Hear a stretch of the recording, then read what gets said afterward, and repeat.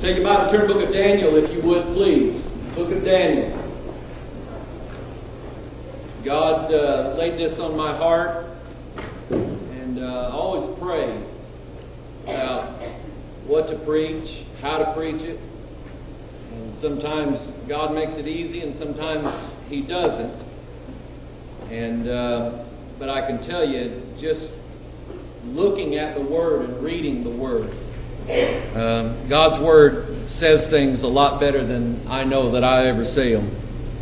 And it was a blessing for me to go through this and study it out for myself. God helped me. I don't think I've ever preached a message from Daniel chapter 9. I've got several messages to preach out of this. In fact, it just kind of started out, how God just kind of brought it to me was in Daniel chapter 9 verse 24. He talks about the 70 weeks that are determined upon thy people, and he talks about there's 7 things here that God does. And I was thinking about that and thinking about, how God forgives our sins and whatnot. And I thought, well, maybe that'll be good to preach. And so I thought I'd kind of build up to it, and the building up to it ended up being the sermon instead of the 70 weeks. Before we get to the 70 weeks, we're going to talk about the 70 years. All right? And I'll explain to you what that means here in a little bit. Does everybody have your Bible there? Daniel chapter 9, say amen. Amen. You'll need your Bible open, because you know me, I like to put verses on the screen that I know for a fact you can't read sitting where you are. So I'm going to make you open your Bible up, all right? Daniel chapter 9. Here's what the Bible said. You believe the Bible this morning? I hope so. And let me just say this as we read it. I want you to consider that this passage, there are 2 groups of people that the Bible talks to: saved people and lost people. This passage here, I don't really think God is speaking primarily to lost people. Now, if you're here today, or you're listening or watching online, and you're lost, you don't know what that means? That means you don't think you're going to heaven. You're not sure. Okay? It's not about how good you are. It's not about your good deeds outweighing your bad deeds. If that's your thought, I tell you, you got a false balance. And a false balance is an abomination to God. God hates it. You put your good deeds up against your bad deeds. And the Bible says that in the day that a righteous man commits iniquity, all of his righteousnesses are gone. That's Ezekiel 33. You go look it up. So if you want to weigh your good deeds against your bad deeds, the moment you do a bad deed, there are no good deeds to weigh. They've been all taken away. And so, as it is, we stand before God bankrupt. We have no righteousness with which to please God with. We must rely upon the righteousness of Jesus Christ and Him alone. So if you're lost today and you realize that you need to be saved, I'm going to tell you, listen to this message. I'll tell you, listen, because this will show you, this will help you with knowing that your sins can be forgiven. But if you are here today, you're listening today, and you consider yourself part of the church of Jesus Christ, you know you're saved, you're born again, you believe the Bible, you believe that the Holy Ghost dwells in you, then this is who Daniel 9, as far as what I can see, this is who it's targeting. So what I'm asking you to do, in fact, I'm not asking you, I'm telling you, as any message is preached, it is the wrong thing to do to lay the Word of God over against somebody else before you lay it on yourself. It is the absolute wrong thing to do. Because what happens is then you'll neglect the impact of the Word of God in your life, and you'll just be thinking that it's for everybody else and it has no relevance to you. Move on. And what you like is for me to preach about what everybody else is doing. But every now and then, we got to preach on what we're doing or not doing. Amen? That's what makes a healthy church. So consider that as we read this, all right? Daniel chapter 9, verse 1. In the first year of Darius, the son of Ahasuerus, of the seed of the Medes, which was made king over the realm of the Chaldeans, In the first year of his reign, I, Daniel, understood by books the number of the years whereof the word of the Lord came to Jeremiah the prophet, that he would accomplish 70 years in the desolations of Judah. Now, I'm going to ask you a question. Daniel said that he understood by the books that they were going to be in captivity for 70 years. Quick, look at me, don't look at your Bible. What book did he hear that from? Who said Jeremiah? You get a free DVD, Ian. Okay? Go to Walmart and tell them that. Okay? You get a free video over at Walmart. Anyway, yeah, he said Jeremiah here. All right, so guess what we're going to do? We're going to turn to Jeremiah 25. Turn your Bible there. Jeremiah 25. Isn't that amazing? Isn't that amazing? Daniel is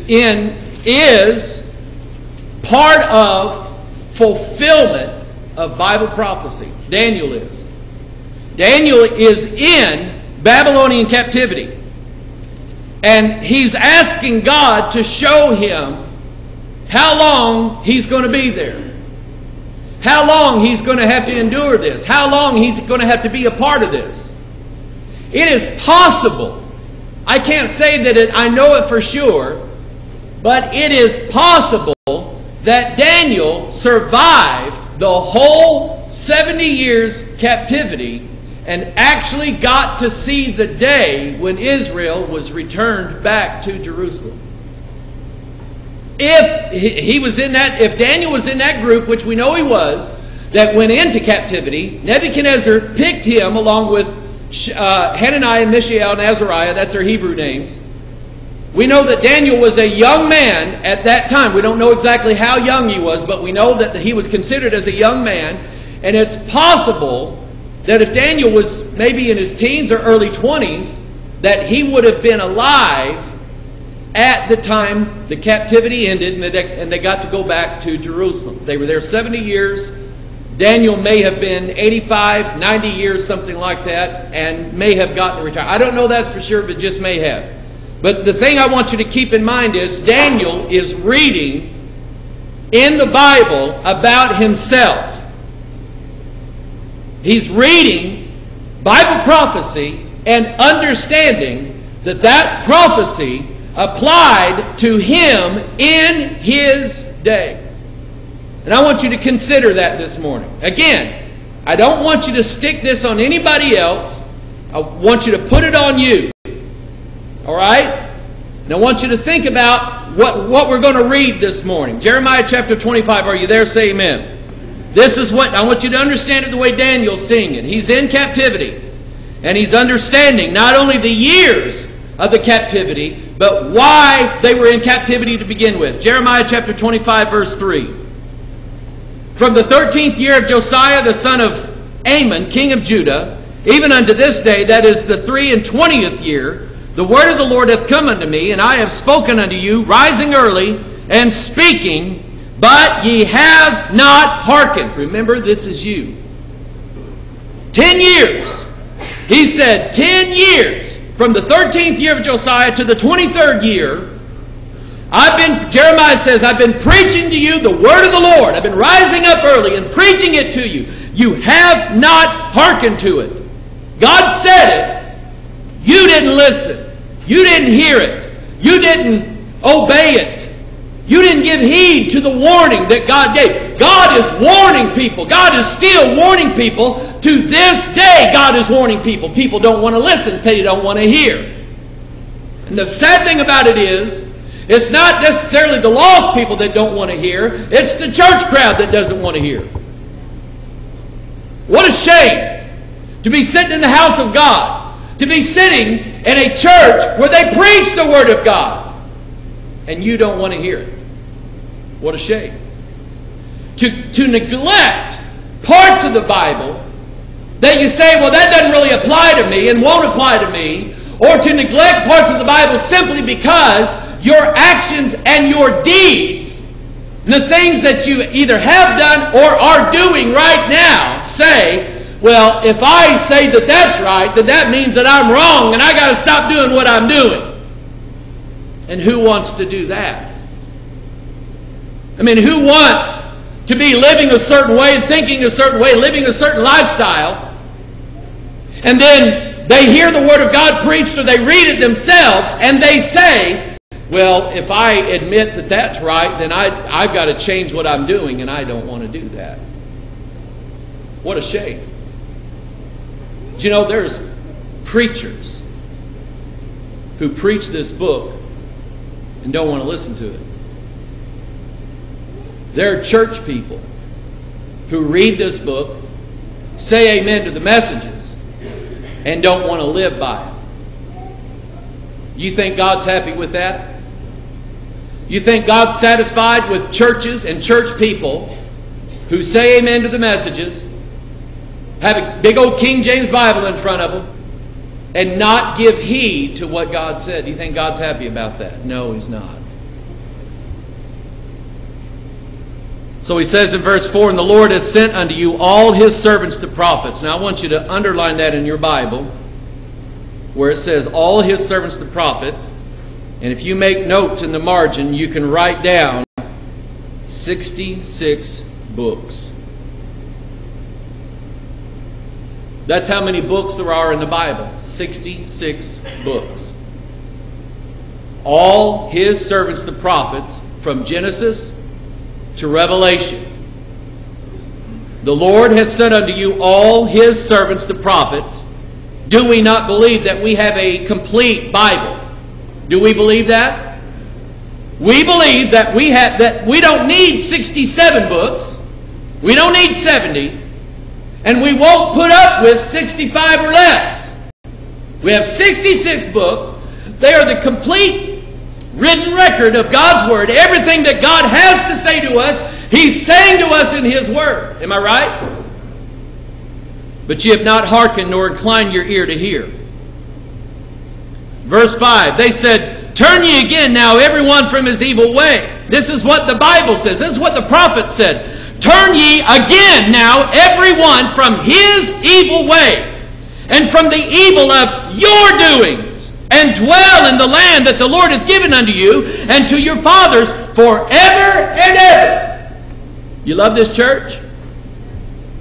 Do you love this church? I love this church. I want to stay here. I don't want to leave. I don't want to have to leave. I don't want to be run off, forced out, starved out, prayed out,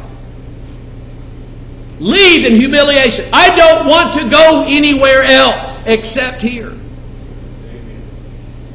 But it's possible. If I don't listen to the Word of God, even while I'm preaching it, it's very possible. God showed me that a long time ago, people. Mike, I brought you into this church. You don't deserve it, and I'll take you out. God told me that, and He'll tell you that. This is a good church. This is a good church. What makes you think you deserve it? There isn't anything that God has done here that is great and tremendous and fascinating and holy and awesome and righteous that you and I deserve being a part of this. And yet God brought us in here. And I'm telling you, this is the land that God has given us, is it not? If there was something better for you, I encourage you to go find it. And I'm not being facetious either. I'm not trying to be mean. But what I'm telling you is, this is the land that God has given us to dwell in. This is an awesome place. There are people who have moved here to be part of this. There are others out there who would give anything to be able to come here and visit here. I know of families right now that are trying to raise the money just to come and visit here. And they're having a hard time doing it because they don't do so well in life. And I'm telling you that God could take any one of us out for disobedience. And we would have it coming. Turn ye again now everyone from his evil way, and turn from the evil of your doings, and dwell in the land that the Lord hath given unto you and to your fathers forever and ever. And go not after other gods to serve them and to worship them.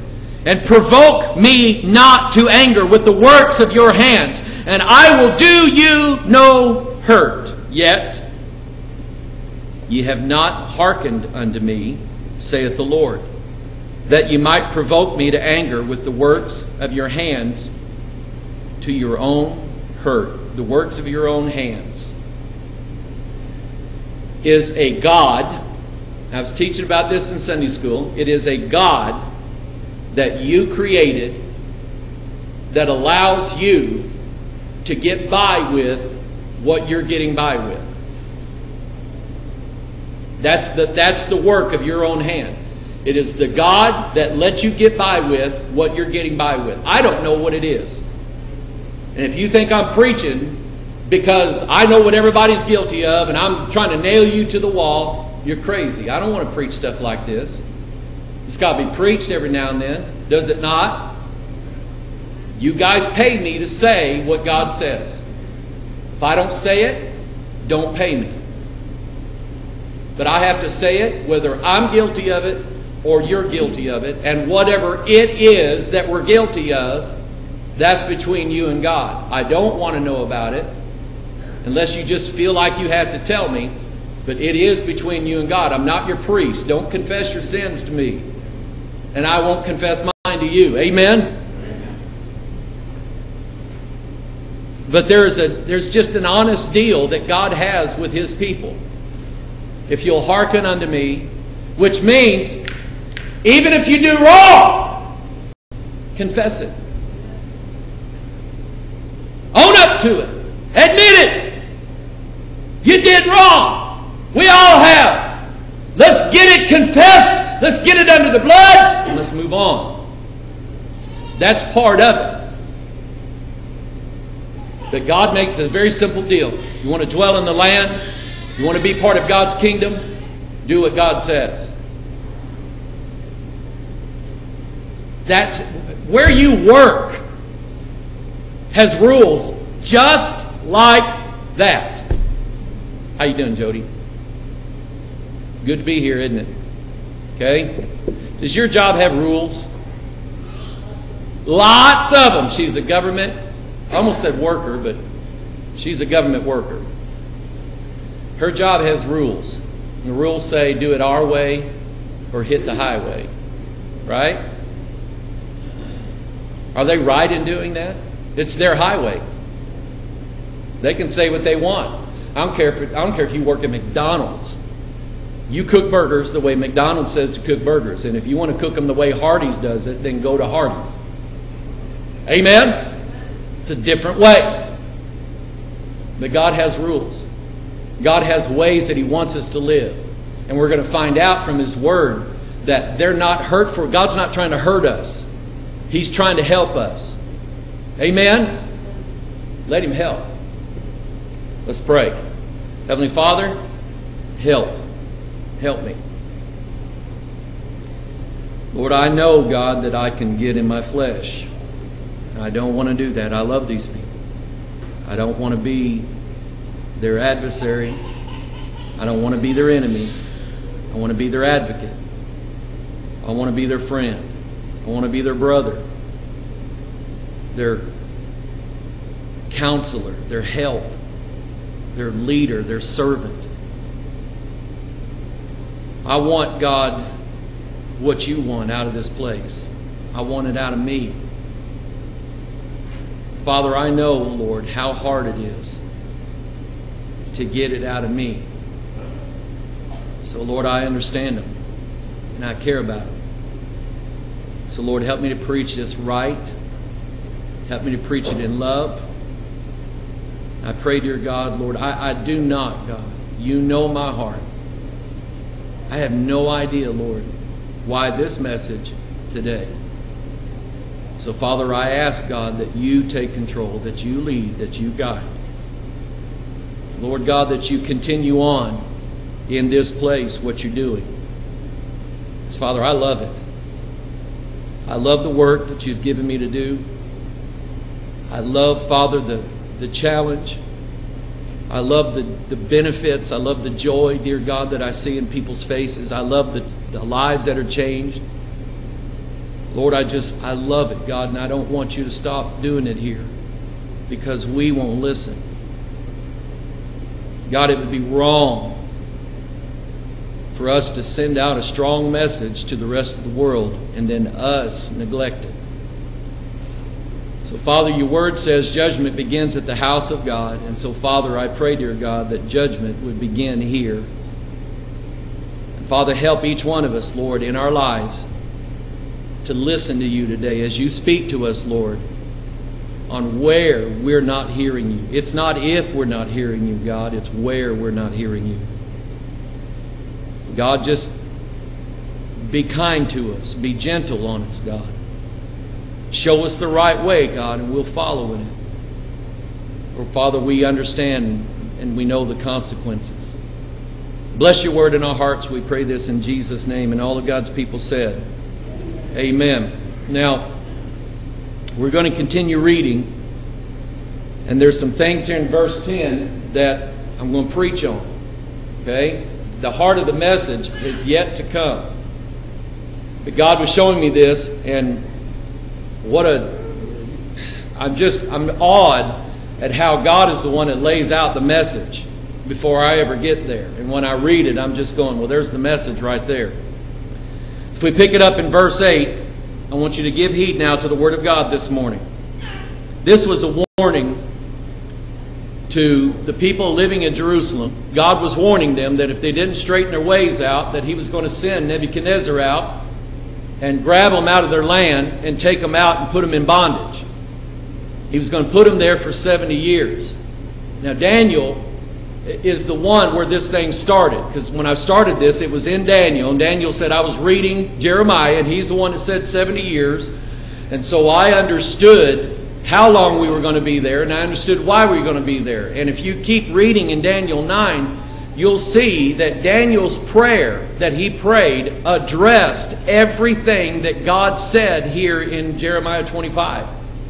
It was Daniel, listen to me now, it was Daniel confessing the sins of his people as well as his own. Now hear me out in this, okay? I'm going to give us just a minute here.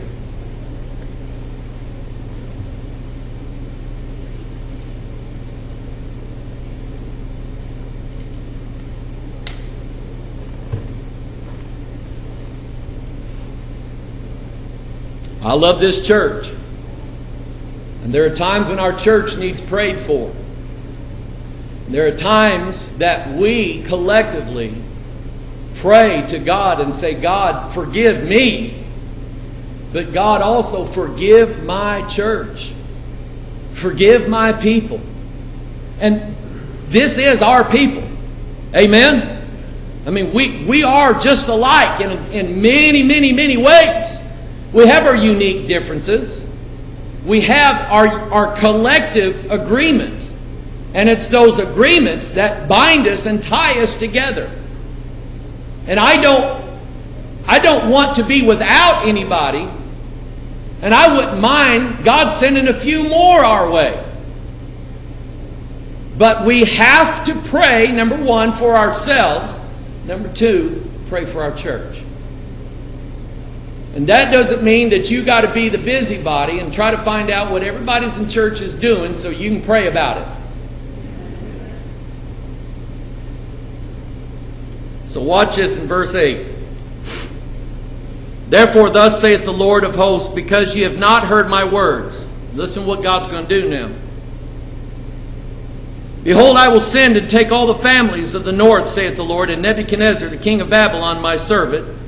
And I will bring them against this land. Now think of this land now. Think of it as, number one, you can think of it as America. And God's going to come and get us one of these days. Who believes that? Say amen. It's a shame. Let me just say this. It is a shame. When I don't know if you saw the news this morning. They rallied in protest against the President of the United States for keeping the law. That's a shame. That's a shame and a reproach to any people. Okay? But this could be for our country. This could be for our community. This could be for our church. And this definitely could be for our homes. And you ponder that for a while. Therefore, thus saith the Lord of hosts, because ye have not heard my words. Behold, I will send and take all the families of the north, saith the Lord, and Nebuchadrezzar, king of Babylon, my servant, and will bring them against this land, and against the inhabitants thereof, and against all those nations round about, and will utterly destroy them, and make them an astonishment, and an hissing, and perpetual desolations. God could destroy this nation so bad that no one ever lived in it ever again. There is a volcano in Yellowstone called a caldera. You ever heard of that? It's a mega volcano. It is many, many, many miles wide, and it's just sitting underneath the surface of the earth. And they say if it decides to blow, it will literally destroy most things living in this nation. God could do it in one day. You believe that?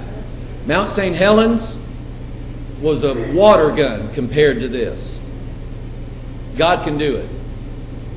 God could unleash, let's see, he said he's going to bring them out of the north, right? God could empower North Korea and destroy this nation. God could do it. And nobody would live here forever. No one calls Sodom their hometown anymore. No one lives there. God can do it here. God could take this church and make it such a reproach to the people in this community and around the world that no one would ever come to this church ever again. God could do that. God could take your home and send devils in and make it a desolation, a desolate house. God could do that with your life as well. Nobody would ever want to be around you the rest of your life because of what you've done. See, again, this sermon is not to all these people up here at the tavern and the VFW hall and over here at Walmart and the people at the lake. It's not to them, it's to us. And I am not the one who is aware of your life and where your disobedience is. I am not the one who knows that. You are. You and God. I'm just telling you what God said He would do. So now, if you're here today and things are pretty good between you and God, then I would say make notes on this and remember it. Because it won't be that way 6 months from now, a year from now. Amen? You'll be the one that needs to hear this sermon again. Pray we get it online so you can go listen to it a month from now. Amen? So anyway, verse 10. This is what I'm going to preach on today. Moreover, I will take from them, this is what God will take. Number 1, the voice of mirth. I'm going to explain to you what that is. Number 2, the voice of gladness. Number 3, the voice of the bridegroom. Number 4, the voice of the bride. Number 6, the sound of the millstones. Number 7, the light of the candle. That's what God said He was going to take. In verse 11, He said, this whole land shall be a desolation and an astonishment, and these nations shall serve the king of Babylon 70 years. That's what Daniel read. Daniel, when he read that, he not only, again, like I say, he was not only reading how long they were going to be there, he was reading why they were there. And why they were there is because the Jews had a Bible and they wouldn't listen to it. They had a Bible that God gave them the oracles. God gave us here the authorized 1611 King James, preserved Word of God, hadn't changed it in 405 years. Been the same Bible ever since then. Same Bible that my granddaddy preached out of. Same Bible that our forefathers read as they moved across this country. God has given us His Word. And yet there are things in it that we don't listen to.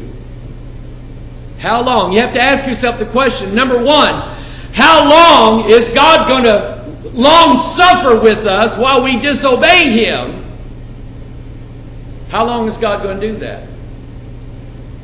How long is God going to tarry and not get us for what we've done or what we're doing while we just let things slip and say, well, God will forgive me? Meanwhile, we know to do right and we don't do it. Paul said that's a sin. Amen? So let's look at it. Number one, the voice of mirth. Mirth is joyful songs. Here's what the Bible says. Psalm 137:3. For there they that carried us away captive required of us a song, and they that wasted us required of us mirth, saying, sing us one of the songs of Zion. So God said, for your disobedience and for not hearkening, for not listening to the Word, for saying, well, the preacher's just preaching, or, I was listening to Brother Reg, and, that's his opinion, but I just don't go for some of that stuff. For listening to the Word of God and then not doing the Word of God, God said, I'm going to take away all your good music out of your church. Who in here ever went to a church that you sing the old hymns and all of a sudden they snapped one day and they got in something new and they started singing all these praise and worship songs? We had a bunch of people that follow us online that refuse to go to church anywhere because they will not sing the old-time hymns. Think about this, Amazing Grace. When we all get to heaven, victory in Jesus.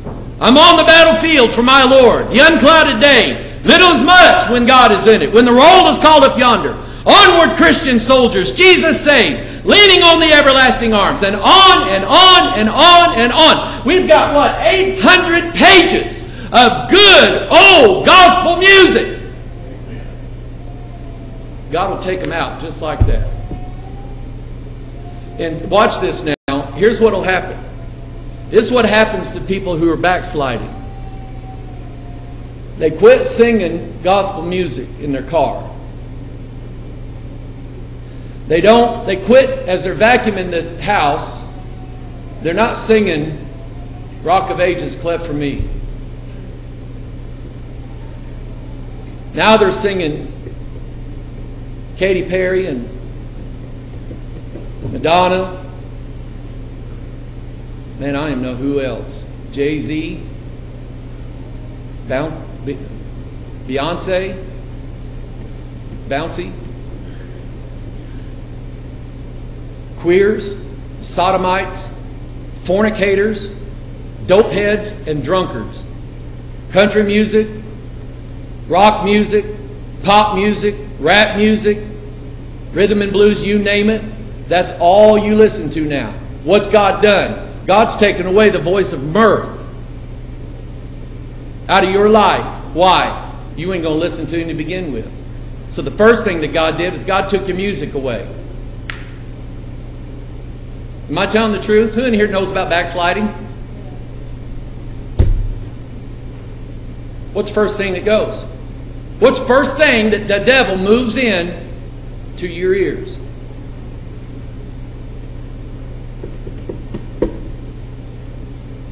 Edward, you said it. You testified in this church that in your community, it's the music that's telling them to pick up their guns and shoot one another. And how many died last night in St. Louis? Did you hear? 4 or 5 people got shot all at once. A car full of people. The child just died. I saw the picture of the little girl this morning. I wanted to weep. She looked as cute as Michaela. She was about her age. Her mom got shot. Her dad got shot. She got shot. And they all ended up dying. And it was the music. First thing that happens, people backslide. People, I'm telling you. We pop those headphones in, pull that phone out, and start listening to junk. Don't we? It's the first thing that goes. God said it. God said, I'll take away the voice of mirth. So if you're in that position right now, if I were you, I would stop. And I would get on my face before God and say, God, before this goes any further, put back the music back in my heart. And then you're back singing Amazing Grace, how sweet the sound that saved a wretch like me. I once was lost and now I'm found, was blind and now I'm saved. You see, it don't bother you now to sing that in Walmart. Amen? And when that thug pulls up with a stereo set as big as a truck next to you at the stoplight, pounding Jay-Z out the speakers, you turn on your cassette player in your car and play some old-time gospel music. Amen? Southern raised. I'm going to tell them you said that. Second thing is gone, is voice of gladness. God takes away the voice of gladness out of your heart. Psalm 46:4, there's a river, the streams whereof shall make glad the city of God, the holy place of the tabernacles of the Most High. You know what he did? He dammed up the river that made you glad. Psalm 119:74, they that fear thee will be glad when they see me, because I have hoped in thy word. Psalm 122:1, I was glad when they said unto me, watch this, what is it that brings gladness? I was glad when they said unto me, let us go into the house of the Lord. Music, gone. First thing that's gone is the music. Second thing, church attendance. Being at church doesn't make you glad anymore. So you quit going. This is not my first trip around the boulevard, people. I've been in church most of my life. I have been in, I have been out. I have seen people come in and go out. I've seen people backslide, I've backslid. And I'm telling you, music changes, and then all of a sudden, you don't feel like sitting here past 12 o'clock.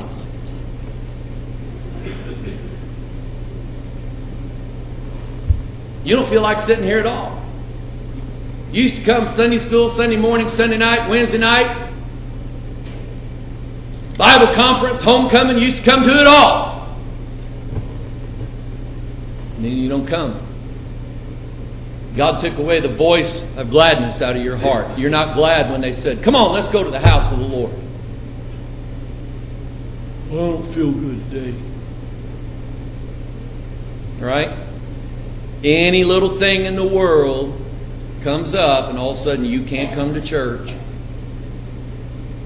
But that same little thing comes up and you can go to work, or you can go to the store, or you can go here, or you can go there.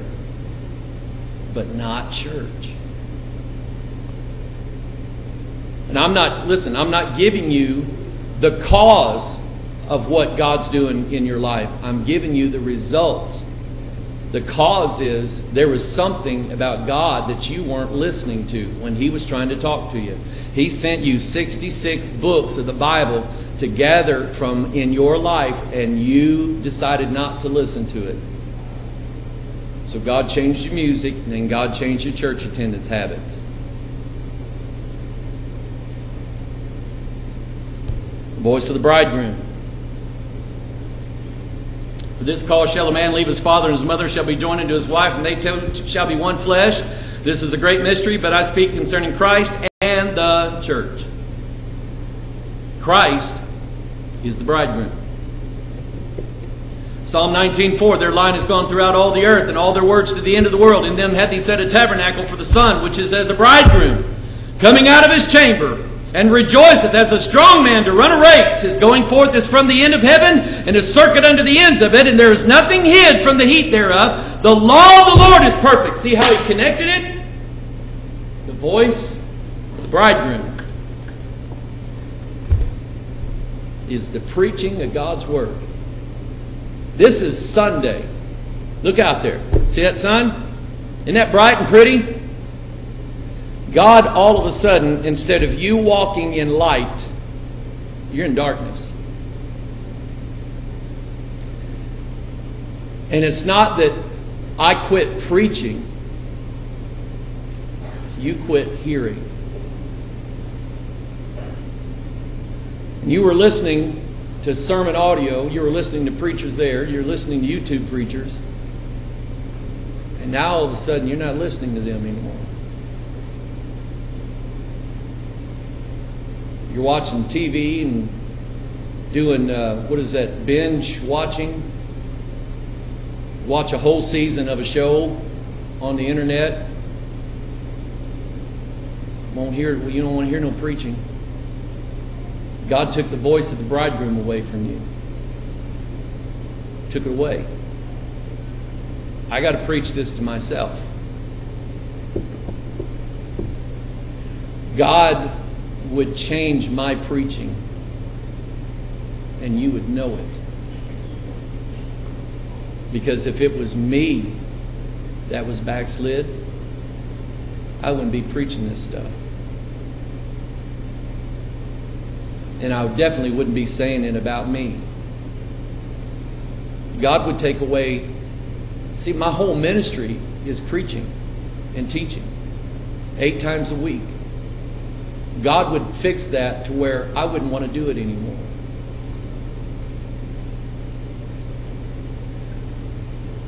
The voice of the bride. You know who that is? I, John, saw the holy city, New Jerusalem, coming down from God out of heaven, prepared as a bride adorned for her husband.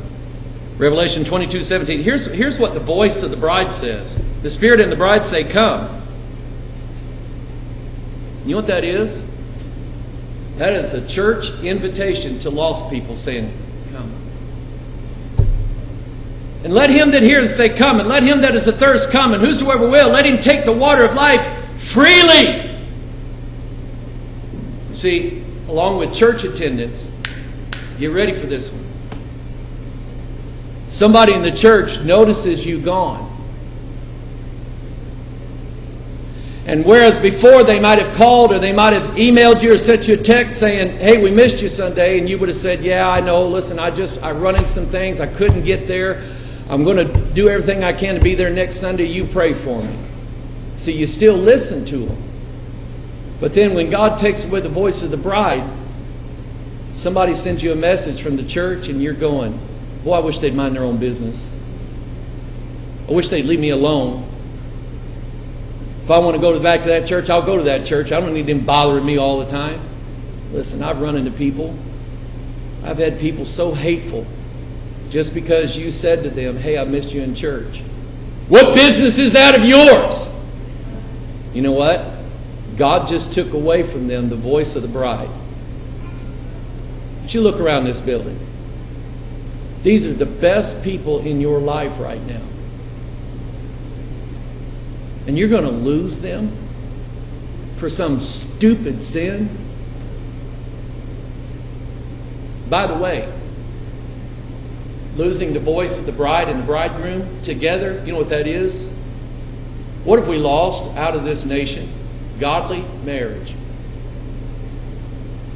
The voice of the bride and the bridegroom in this country has been taken out. Those who believe in biblical marriage no longer have a voice in this country. Out of all the things I like out of the president right now, we don't even have one who will support traditional marriage. He made that plain.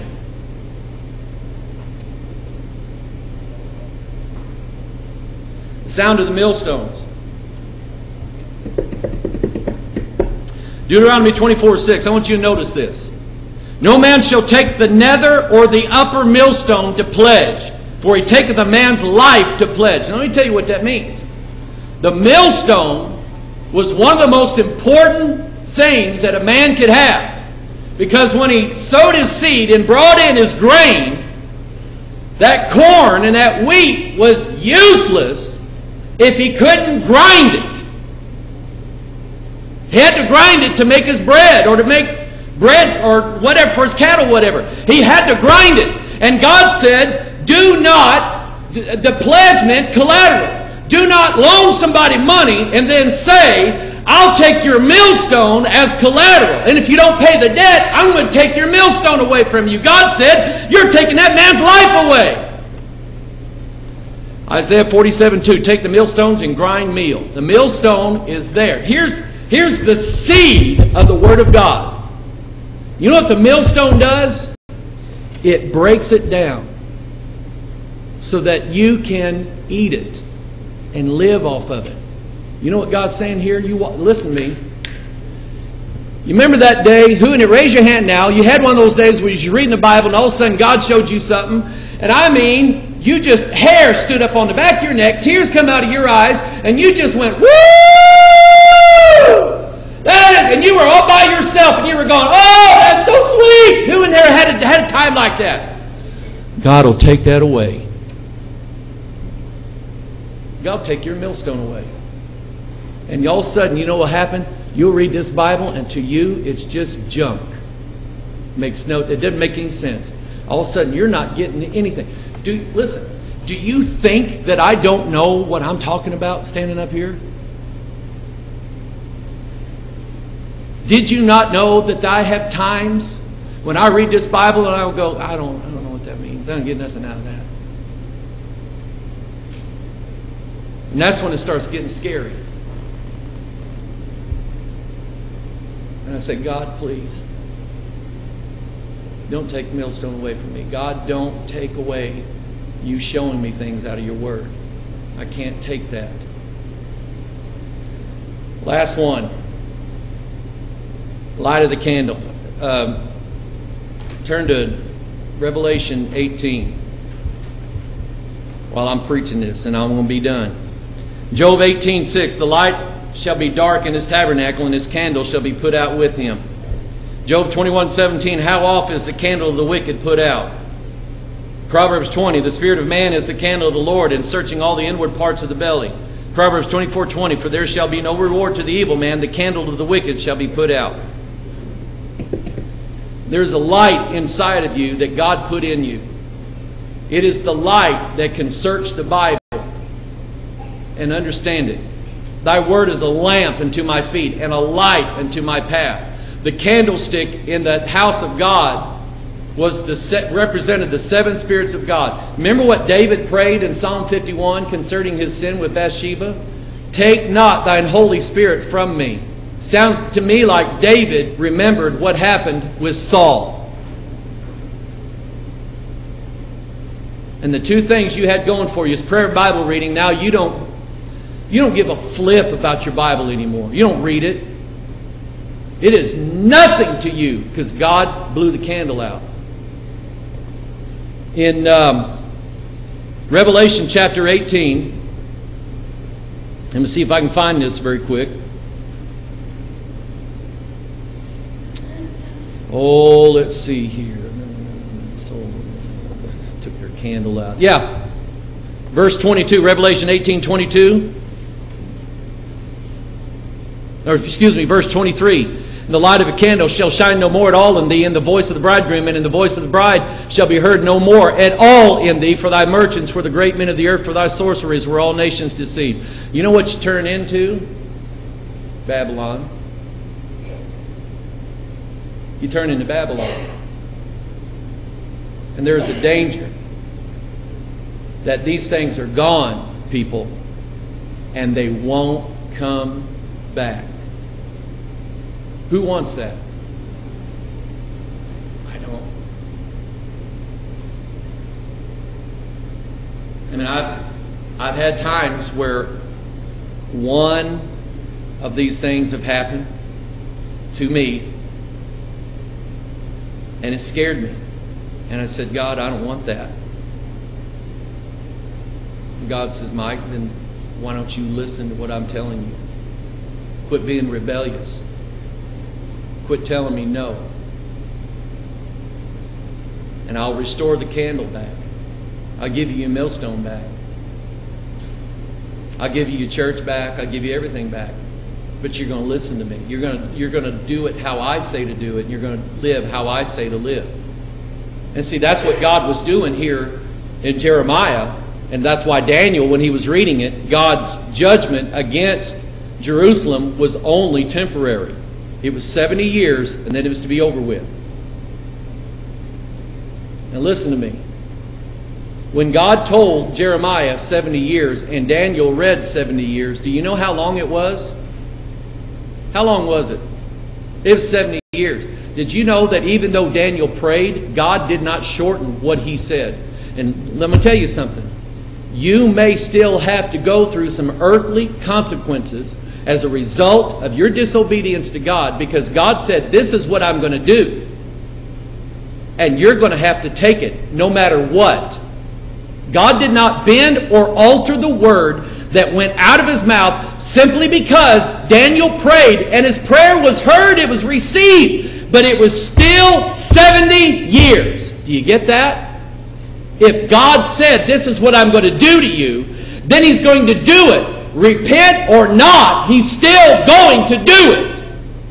But getting that, notice in this whole list here, God never said, well, for doing this, I'm going to, at the end of 70 years, I'm just going to send you to hell. How's that? That's not what God said. God said at the end of 70 years, I'm going to restore you.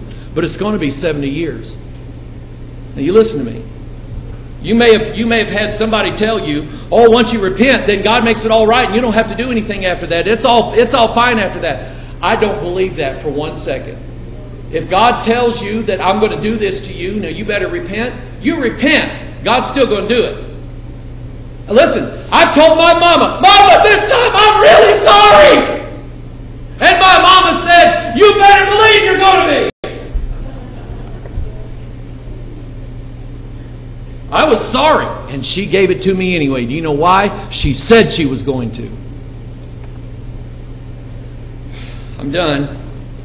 I'm done preaching. I love you. So I want you to bow your head. And I'm not going to say anything. I'm not going to try to coach you and come down the altar. I'm not going to try to hit you with stuff. I have no idea who this was for. Maybe me. Maybe you. Maybe all of us, and we don't realize it. But I want to tell you something. This word, this Bible, you say we believe the Bible? Then we better start believing it. It would not be right for us to have this preached to us, think that it was for everybody that was online, it didn't have anything to do with us, and think that we can get by with stuff that everybody else, they have to listen to it. Your head bowed. I went to a church one time, visiting a church. We was on vacation. And they had one of their big praise and worship song leaders. Boy, he was putting on a big show up there. And then it was time for the preacher to preach. So the preacher got up there preaching. Well, I didn't really see what happened to this big song leader. Caleb was little. He had to go to the bathroom, so I got up during the sermon, took him out to the bathroom. There was the song leader with all the musicians out in the foyer just having a little chat, cutting up, having a good time out there. God gave me some wisdom on that. Mike, they think that they don't have to listen to the word because they're the song leaders. Man, what a shame. So let's not think that God's going to let us get by with anything while He goes and gets everybody else. And if God's taken away the mirth, He's going to take away the gladness next. He's going to take away the bridegroom and the bride. Don't let Him do it.